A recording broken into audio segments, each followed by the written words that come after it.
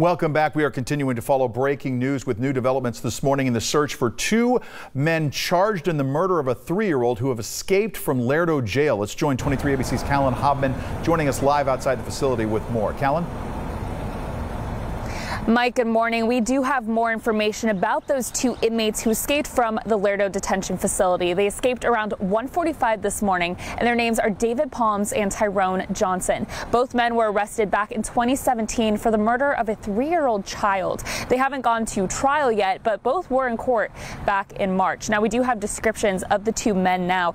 David Palms is described as a black man with brown eyes, 5'6", weighing 160 pounds. Johnson is described as a black man, also with brown eyes, 5'7", weighing 160 pounds. The Kern County Sheriff's Office says both men are considered armed and dangerous, and if you do see them, do not approach them, but instead call 911. We will continue to update you on this search for the two escaped inmates, and you can always head to our website, turn23.com, for more coverage. Live at the Lerdo Detention Facility, Callan Hobman, 23 ABC, connecting you.